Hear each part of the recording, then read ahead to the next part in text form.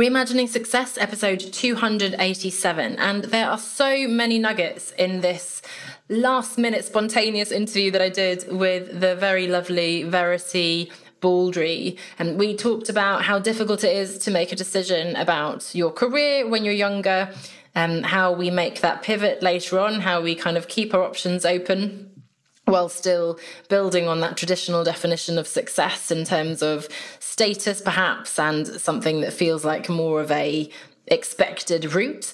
Taking that leap then into doing something else and looking at this idea of being a fractional, in this case, fractional chief of staff that Verity has, in a sense, created for herself, but it's such a great fit for her fantastic background. And we, of course, dive into as well how to make it work for you. So work-life integration in more practical terms. So you're going to love this one. Enjoy.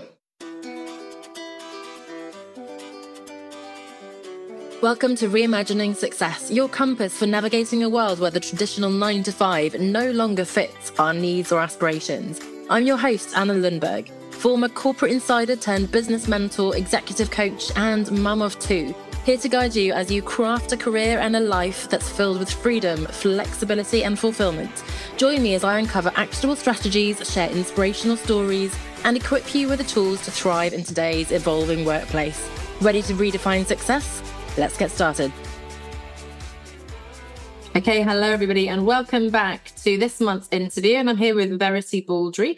And Verity and I met online, I suppose. We still haven't met in person, unfortunately, but hopefully that will still come, as things often go, via a connector who then introduced me to Verity, and we had a lovely project together, which we can maybe, if it's relevant, talk about later. But I'm really happy to have Verity on, and she's very graciously stepped in to help me out, and I know that her story is an interesting one. So welcome, Verity, and could you please tell us a little bit more about what your career history has been like and what you're doing today?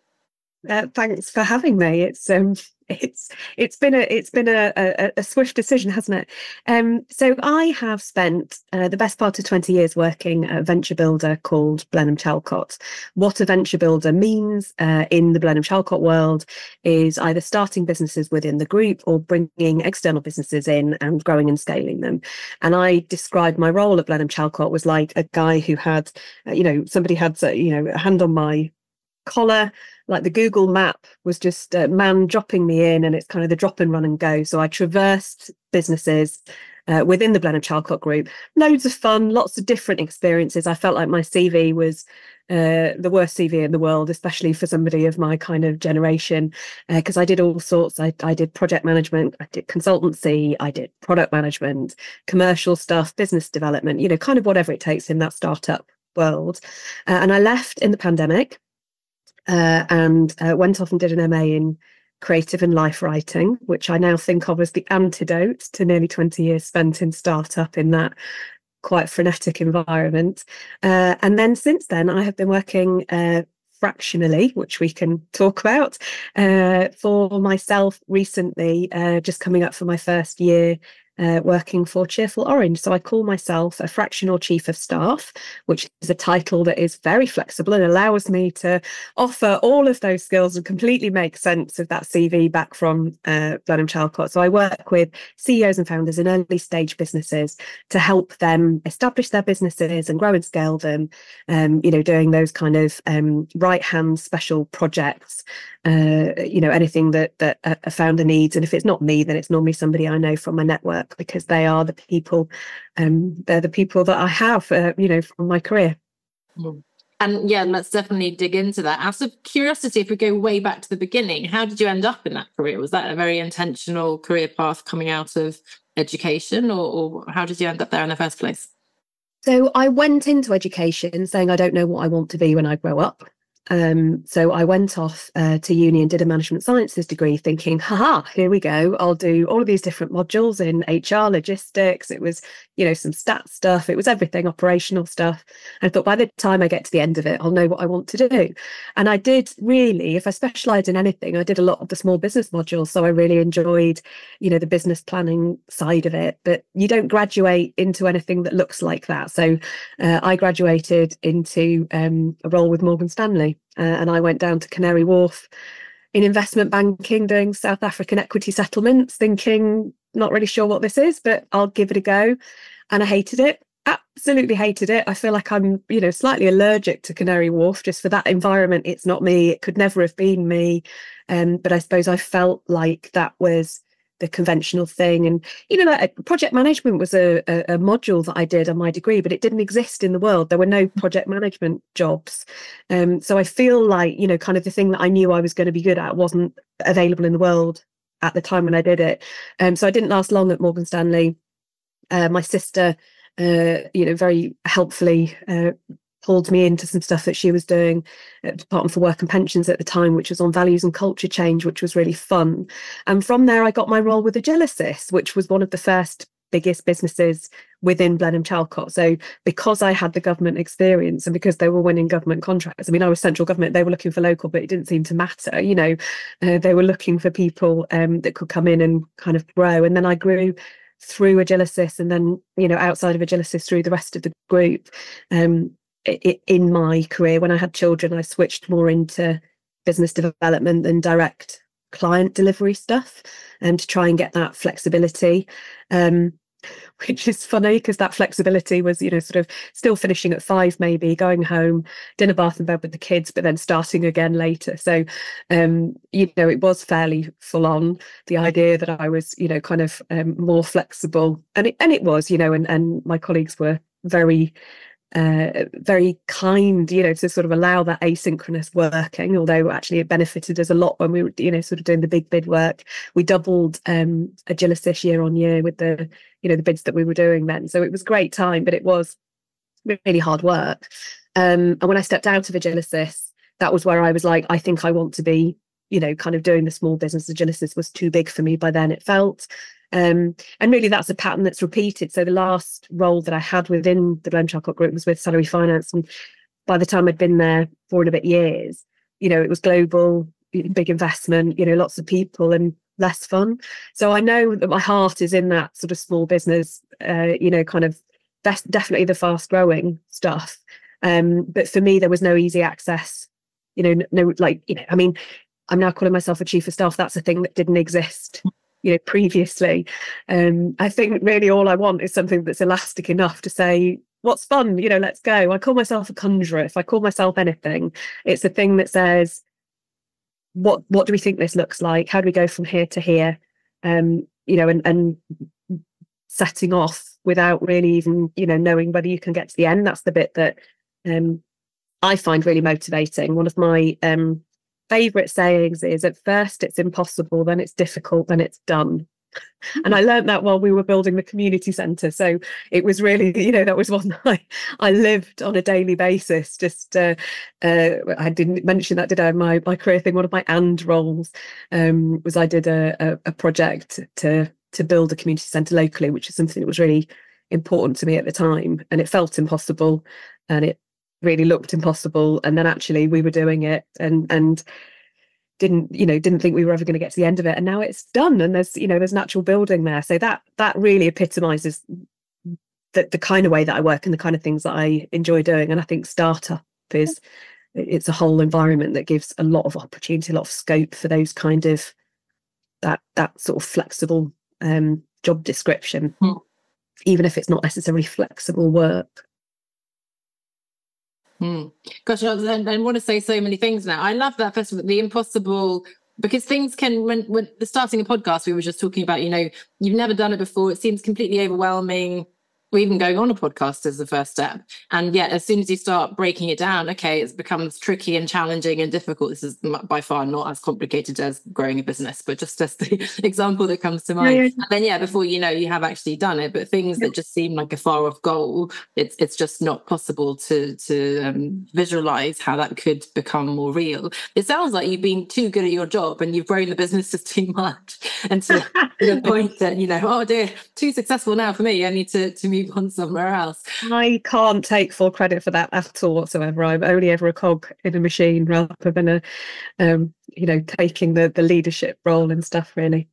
But it sounds also like you have that self-awareness. And I think this multi-potentialite sort of umbrella portfolio and fractional idea is so, so appealing to people like us, if I can lump myself in that bracket as well. My degree was very much, I want to study as much as possible to keep my options open. I didn't really know. And I think who does know at that age? It's really tricky. But with that self-awareness and so on, how did you look at success when you were coming out of education? Do you feel like you adjust, as you said, yeah, this is the kind of job that I should be taking? As a parenthesis, the other point I wanted to pick up on before it goes away from my brain is this interesting thing that these jobs didn't exist when you were studying. And obviously we talk now about AI and all the things, the stats, whatever it is. 80% of jobs won't exist in 20 years and 80% of jobs that will exist don't exist today, which sounds like it was also the case already there. So anyway, my question was, how did you look at success then and how has it changed? I think success used to be very status oriented and money driven when I was leaving university. So, Morgan Stanley was one of the top jobs that was available. It was the sort of mum and dad be proud of me badge. I mean, I interview a lot of graduates and junior staff now for a lot of the roles that I do. And they're like, startup, it's so brilliant. And my mum and dad are delighted. And I'm just like, if I'd have gone straight into a startup, my dad would have had a heart attack. It would have just been like the riskiest thing. It's a bit like, some families would never entertain the thought of their children going into the arts, or if anybody said I want to be a music producer or something, they'd have been encouraged to go off and do maths probably. So I think the getting the definition of success was that status role, which was big company, lots of money, and when I let go of that, it started becoming more fun. But I didn't know, I just knew it wasn't that. I didn't know that it was a new thing or a different thing. And as I say, kind of working in startup wasn't seen as the groovy thing that it is now. Well, it's changed. They're really starry-eyed about getting into startups, aren't they? And the scope and the possibility. I think it was very much seen as something that was like, well, you're never going to get a pension, and there'll never be any mat leave, and you work loads of hours for no money. Why would you bother? And the company may fail as well. I mean, all those things are probably still true, but at least now the understanding of the flexibility, the variety, the sort of the well-rounded experience that you can get, I think is a lot more attractive to people than going into a corporate role or the grad training scheme at Morgan Stanley. I mean, back office equity settlements for the South African market wasn't going to give me life skills, I'm pretty sure. Yes. Maybe that's just square pegs and round holes. I don't know. Yes. So I have a very different definition of success now. Some of that is that I'm further on in my career and I've got that experience behind me that's in the bank, and I want to be able to leverage that. But some of that is that I have a more grown up family, and I have kind of more thoughts about. I'm 20 years into my career with probably 20 years left. And success for me is more about fun and interesting. It's more about variety, having autonomy, having creating mastery, being able to do new things and take more risks for fun rather than for necessity.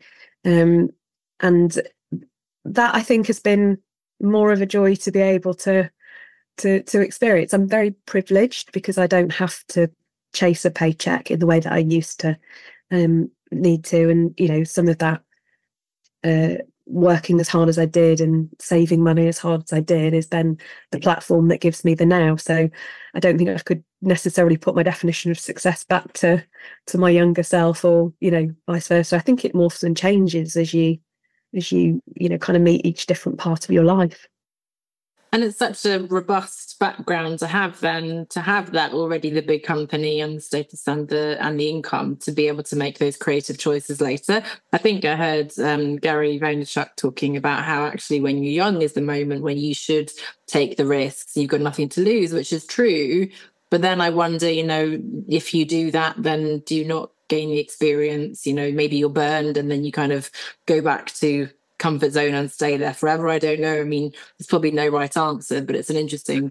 And anyway, we can't go back in a time machine and change the choices we made. So, it's too late for us. The only question is now for all of us and for listeners, what do we want to do now going forwards? And when you made the decision then to leave, you mentioned it was during the pandemic. Was that a big life audit reset, or was it just coincidental? How did you make that decision then to go off on your own? I'd already felt like the role that I had wasn't the one that I was really excited about having, because it, was a at that point small cog in a very, very big machine. And so when redundancies were offered going into the pandemic, that was a good opportunity, I suppose. I guess I'd have loved to have stayed in the Blenheim Chalcot group and started again, but that wasn't the environment, and it's still not the environment, really. I mean, startup is tough. And in all honesty, I think that first kind of 17 years was exhausting, and I didn't realise how exhausted I was. And when I stopped, we all took a breather in the pandemic, didn't we? Doing that MA, creative and life writing, was poetry. It was nuts. I'd never, I did sciences at A level and at university. That gave me the insight that I think to be able to burn as fast as I had for as long as I had to close down a lot of those. You're in survival mode a bit. I mean, but when you've got the young kids and you're doing the school runs and the packed lunches, I know we talked about that the other day, didn't we? Like, it's just the hamster wheel. And when you get the ability to stop, which is, lucky that I had that, because otherwise I might just have carried on. It was my one mode and I'd never really questioned it. That I then went and kind of nourished the creative side. I then had that moment of, well, I don't want to lose that. I don't want that to look like the kind of midlife crisis in the pandemic. I'm a woman of a certain age, it's a risk, and it might have been that, who knows, but there's nothing that I realized that is something that I need to keep doing to have that balanced whole self. But actually startup was my love, so I went back and took a role thinking, I'm back on the wagon again. That was where we met, startup forever. Yeah. And then with the environment as it is, that role wasn't sustainable for me for the long term, at which point I just wondered whether I'd retired. Like, I left there and thought, there's not a lot out there, what do I do?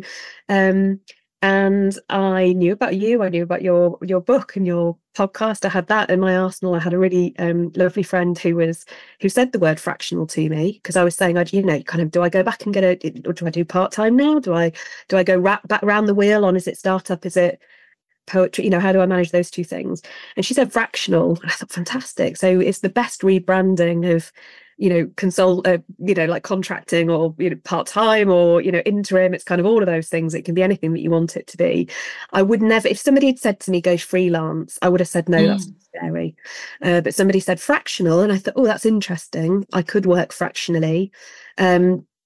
And the breaking it down into small steps bit, I was then like, well, that's really awkward. I don't know how I'm going to, and she sort of said, well, just set up a company, do it from within inside a company, because otherwise I was a little bit like Verity Baldry Services Limited. I'm selling myself, like that solopreneuring kind of, you are selling yourself, but you need not to feel so quite flayed bare to the world of, the kind of the promotion of it. So gradually, step by step, I kind of worked with the idea of the chief of staff, the fractional, thinking about what the startup market's doing, where people can't afford, they need the expertise but they can't afford it, and so then I thought, well, if I have 20 years left to use the operator experience that I've got, kind of maybe in the future I go towards advising, maybe I start investing, kind of maybe that's the way that I go on the journey with startup, without having to be in the kind of bleeding from my eyeballs, nailed onto the rocket ship sort of approach to startup. And that then coalesced really quickly for me, actually, into something that felt quite nice. Cheerful Orange was a business name that I came up with so many years ago now. I've been asked quite a few times, like, oh, how did you come up with the name? I was I was thinking about Virgin as a brand, and those brands that can be anything, and I was thinking I just need one of those, and then if I ever have a business in the future. I don't know how I got to Cheerful Orange, but I loved it, and I bought the domains for it. And then it's been my guilty shame sort of year on year, every time it's renewed. I've been like, oh no, so, like, why am I spending money on this? So when I got to that moment of, okay, I think I can do this. I think I can work for myself. I think I can make a plan. I think it can be a fractional chief of staff. I think it could be Cheerful Orange. And there we go. So 9th of May was when when I incorporated. There's a we here. It's me and Cheer Bear, if you want to see how this is my Oh, that's the company. Oh, I That's remember that guy. me and Chirba. Yeah, so that was that kind of thought process that then tipped me into doing this. And I've been lucky because it's just talking to people, isn't it? I mean, you say this, it's not going out and doing this big marketing, branding, thrusting yourself forward. It's actually going around and speaking to people and finding out what their needs are and seeing if you can help. And I've been lucky that I've had those people in my network that are starting businesses and would like to work together, and that's kept me out of mischief, really. And what then is the difference between, is it just a mindset thing between being a freelancer, contractor, veritybaldry.com kind of solopreneur? As you said, how have you been going about kind of with the business development? How has it, for people listening who are like, oh, I don't even know how to begin. How do I become fractional? How do I sort of tell people I'm available? How does it work? I think it's a personal thing, because I know there are fractional like Slack channels that you can join. I'm in a couple. There's lots of now blogs or whatever out there for the fractional industry. Some people will do fractional as in 2 days a week in one business and 3 days a week in another. And they may do that kind of forever, or they might do that, the 2 day a week is for the next 3 months and the 3 day a week is and they're constantly trying to stitch the ends of them together, or they're trying to kind of make a week between different commitments. And I think that's a really nice approach, because you get that variety. You get, being fractional, you see lots of different businesses, and you can actually transfer all the best practice across them. You come up with something once and you take it to a different business, and it's, fits the purpose. And what do you know? You've been able to turn up and add value easily. So that, that's one way of doing it. I do it more, and I offer that, of course I do. I can also be on a retainer as and when. I can do hourly for certain stuff, or I can just literally do work packages. And that's, for me, like the ultimate kind of fractional, because I'm like fractions on fractions, kind of the way that I can work to balance the different clients that I have. But that also allows me, I did start looking at the investing maybe a bit earlier than I thought I would, because I realized that so there's awful stats out there about investing. Only 2% of money goes into female founded businesses. That goes up to 17% if they've got a male partner. So I joined a female angel network group specifically to invest in female founders, which makes sense from a business development point of view, because I'm out there and meeting female founders. But actually that's also where my heart is, just to try and support the sisterhood of struggling startup entrepreneurs out there that otherwise don't get the support. So I don't want to work full time, because I want that work that I do, the investment, that will be like a 10-15 year sort of thing to come to fruition. I need to put the time into that now as well. So having the variable diary works for me. I can super boost some things one week and other things in a different week, and in theory also take time off. Tomorrow's task is to take my son to get 2 teeth taken out. That's in my diary, and that's like a work commitment. And I used to feel really guilty about that. I used to really feel like, if I'd taken time out, even to go to the dentist for myself, let alone, kind of for somebody else, then there was sort of a clock in my head where I needed to make it up. And concerned that I was letting people down on the team that I was in or whatever. So now it's just me and Cheer Bear. She doesn't mind. Amazing. And what does a typical work week look like for you then? Is it very varied, or do you have a structure that you try to follow in terms of the balance you want? I think I could work more towards finding a regular structure. I tend to allow each week to do what it wants to do and see what happens. So I can sit from one week to the next with a completely empty diary, but by the time I get to Monday, it's full. I've just taken on a 3 day a week for 12 weeks project. So I'm going to have to start managing things, but that's because it's new and that's experimenting. And I kind of have a view on it that if I tried to make it happen, I probably couldn't anyway. I think that's one of maybe the downsides of working for yourself and being the solopreneur. You are at the behest of other people, and you're only ever prioritized according to their priority list. So, if I was going to say to people, I'm only going to be available on a Monday morning, one of my founders would turn around and go, well, I can only really see you on Thursday night. So what are you going to do about that? And then be like, oh, yeah, okay, fine. Yes, let's do that your way instead. So I have agency over saying yes or no to stuff. Yes. but I don't try and force particular patterns. But having said that, like my son's dental appointment, I do now make sure that I bake in exercise. I saw you went off and played tennis the other day. I know, it's a very popular post on LinkedIn, isn't that always the way? They don't like my serious stuff I'm putting out there, but I post a selfie. The minute you Skype, yeah, the minute you own up to the fact that you Skyped and you went to play tennis. But no, I like wholly agree with you that is so important. And I think that's one of my later learnings. My friend has got the idea of the tumble dryer in your back brain, that there's just always something turning over. And so I would, and I think maybe, you know, kind of the poetry taught me this a little bit, that if you're like, I need to get to the answer now, you know, you kind of, your brain stops. Whereas if you go off and sort the washing, which I would have felt guilty about doing when I was working, you know, for somebody else, you go off and sort the washing and your brain's kind of churning stuff over, and then you've got the answer when you come back, and it just, there's a lot more ease in that. But that's because I'm not feeling, I'm not sure anybody actually constrained me as much as I felt constrained, but I felt the responsibility to be working, you know, as harder, if not harder, slightly than everybody else around me, just to make sure that I sort of, you know, earned my keep and felt my place within a bigger company. Whereas for myself, Cheer Bear doesn't mind. Cheer Bear's very supportive. We all need a Cheer Bear. I did have a little Yoda figure here, which I realised just yesterday I've lost, so that's no good. I need to bring it back. But yeah, I've lost my little Yoda coach. But that's very interesting. So obviously different industries have certain ways of working, and startup is very fast paced, and if they're working long hours they might expect you to do the same, but as you said, you can still have boundaries within that. Obviously you can choose not to work with startups, but then you can that still, and I always find that people respect that. I find that you know, if you're clear about what the boundaries are and you're super willing to obviously bend them as and when needed and so on, I think that's always landed better than I thought it would, because we think, oh gosh, I've got to, and especially when we're younger, you know, people pleasing and I've got to say yes to everything, and that's, as we know, a recipe for burnout. So having that space and time for your son's 2 teeth and whatever it is pretty important to put that into the diary. So the one hack that I did have while I was still working was I got to a 9-day fortnight because I always felt like part-time working was going to be impossible. I thought, you know, that you hear from everybody, don't you, that if you do a 4-day week, you end up working 5 and getting paid at 80%, which who wants that? And I'd heard that from a lot of my friends and hadn't really felt like the roles that I was in were going to be appropriate for a part-time, you know, so I went back after 6 months maternity leave and I went in full-time and I just made it work. And let's bear in mind that was like 5 days a week in an office as well. Like I can't even in my head at the moment figure out how that happened.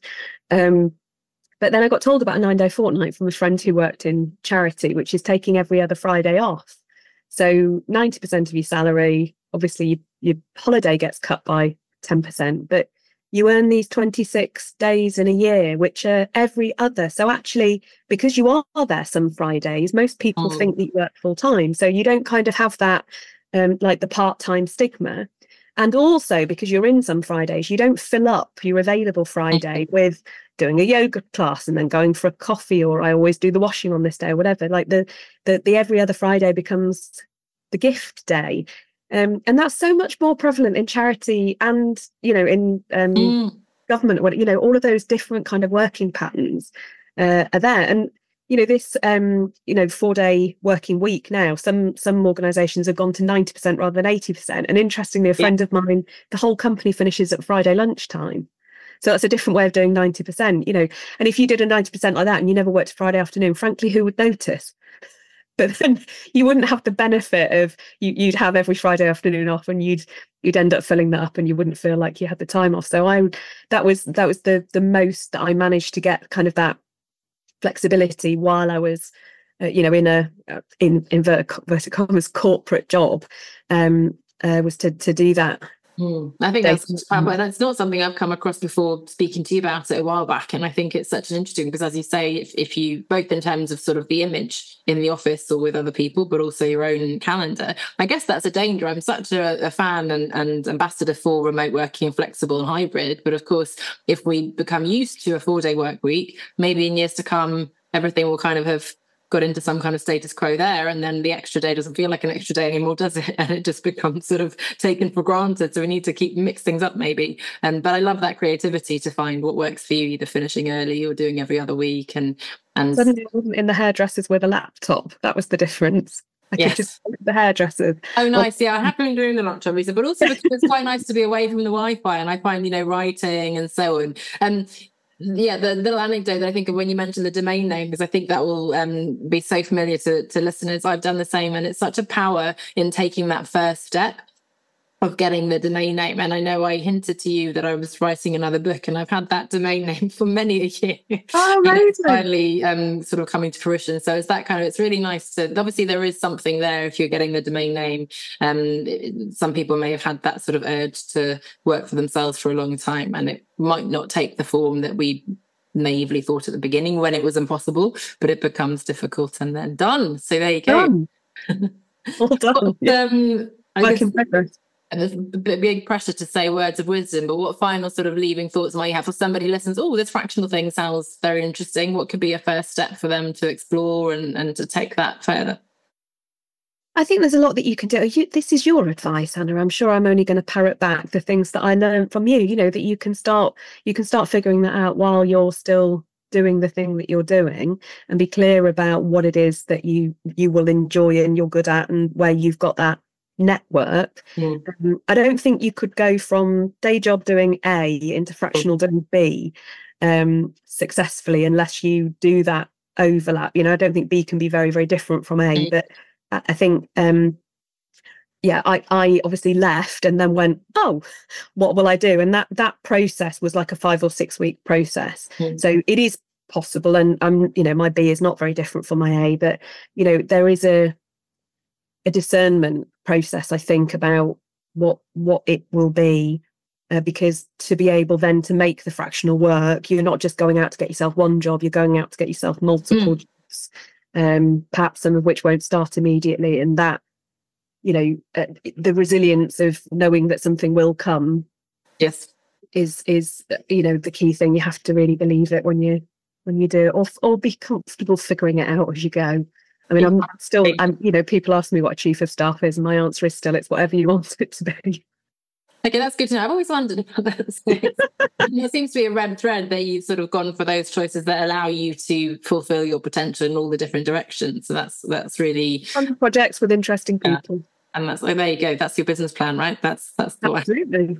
It does sound like it's a bit of a jigsaw, because as you say, you suddenly get 3 days over 12 weeks, and then, people always worry about having too many clients, which is a good problem to have, really. But then, and then having sort of the feast or famine and so on. So I think that's maybe something. Getting in the community as well. I mean, I know you support the community, don't you? Being surrounded by people who will have been on the journey before. I met somebody at a wedding really early on who was like, right, I'm going to tell you everything that you need to know. And I was like, I've not met you before, friend of a friend.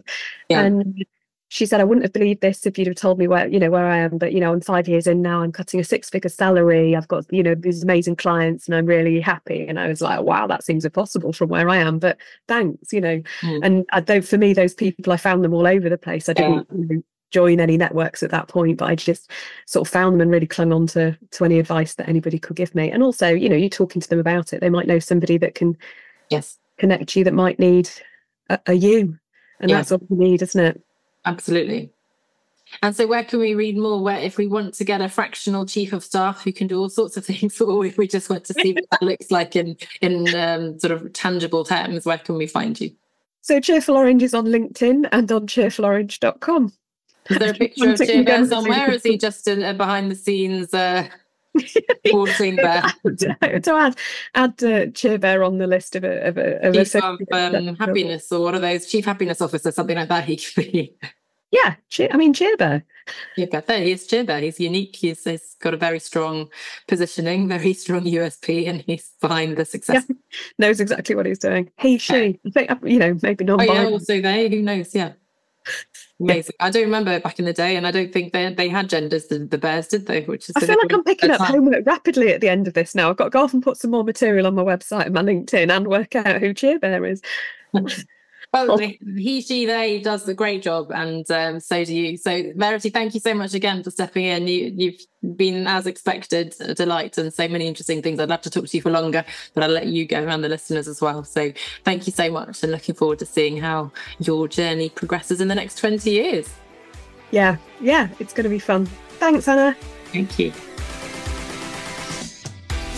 Outside of the 9 to 5 is the book that continues the story from leaving the corporate 9 to 5. It is a practical guide to designing and building a profitable business that gives you freedom, flexibility, and fulfillment. Check it out and grab your copy at outsideofthe9to5.com. That's outsideofthe9to5.com.